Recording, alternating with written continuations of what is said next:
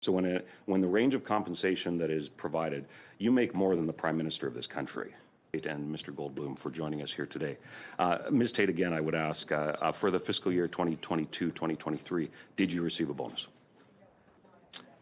Okay, thank you, Ms. Tait. Mr. Goldbloom, did the board request to the government that Ms. Tait receive a bonus? The board provides its assessment of the CEO's performance, and we share that with the government. It's for the government to decide whether or not it pays a performance pay. And did the board give the assessment that Ms. Tait should receive a bonus to the government? I think the specifics of that recommendation is confidential, but I would say the board has been very supportive of Ms. Tait's performance. So, thank you, Mr. Goldbloom. So Ms. Tait, I would ask again, and it's my understanding that your term will be coming to a close. I believe January 3rd is the end of that. Now, in terms of performance pay, bonuses, and a severance package, we are in a situation where Canadians are struggling.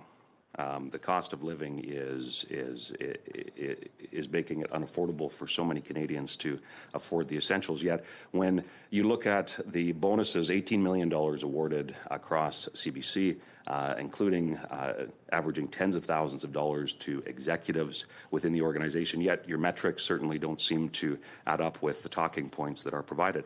As you conclude your tenure at CBC, can you commit today that you will not take a severance package or bonuses for the last 2 fiscal years? You've made several points in that question. What I would say is, first of all, if we're talking about 22-23, all the results of that year are public. For 23-24, all of the key performance indicators set out and approved by the board were achieved, if not exceeded. Thank you. So with respect, Ms. Tait, I did ask specifically about your compensation. So when the range of compensation that is provided, you make more than the Prime Minister of this country. That's your compensation. So to get a bonus on top of that at a time when viewership is down, ad revenue for your organization is down, I asked specifically about whether or not you would refuse to take a severance package at the conclusion of your term as CEO. I believe that Canadians would expect that the corporation honor its commitments to its non-unionized employees as it would to its unionized employees, and I would just correct the record. Whereas total ad revenues are down, digital ad revenues are up. Since the beginning of my tenure, which digital revenue was at about 38 million. This last year, it clocked in at about 100 million. So I think it's important that we have accurate descriptors of what's going on at CBC Radio-Canada. So Ms. Tait, you said that it's confidential, that information, but that just doesn't work for Canadians. Canadians look at $18 million awarded in bonuses, the fact that you just spent $1,000 a night for a hotel room in Paris during the Olympics, and we are in a situation where you are coming to the conclusion of your term being paid more than the Prime Minister of this country makes, and you refuse today to rule out that you will receive either bonuses or so-called performance pay or a severance package at the conclusion of your term. It's confidential. Doesn't cut it for Canadians. It doesn't cut it for parliamentary oversight. So again, I ask, will you specifically today share with this committee whether or not you will refuse a severance package or bonus at the conclusion of your term as President and CEO of CBC? As I've said, I consider that to be a personal matter.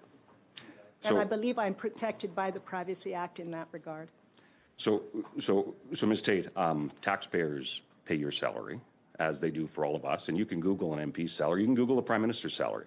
But here we are discussing $18 million paid out to bonuses, $3 million paid out to executives. Madam Tait, your own documents show that there are 631 managers at CBC, 43, I believe it is, executives, and you're defending those, the average bonus paid out to executives at your organization is more than most Canadians make in a year, and you're claiming that it's confidential?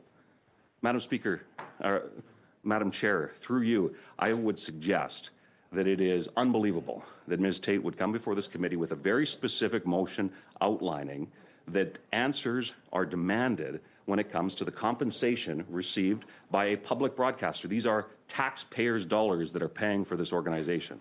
So, again, I will ask and emphasize, Ms. Tait, at the conclusion of your term, whether it's for previous fiscal year's bonuses or so-called performance pay, 30 seconds. or the conclusion of a severance package, will you refuse that out of respect for the taxpayers that have paid for you to have this role over the last number of years? I believe I've answered the question, and for the record, I would like to correct some of the errors, in fact, that the member has articulated. One, this $18 million in performance pay is not, these are not dollars that aren't agreed upon well in advance of the end of the fiscal year. We have a rigorous process in place, a process that has been in place for 20 years, Madam Chair. It's a process that is similar to that of other Crown corporations, other government agencies, and most private companies.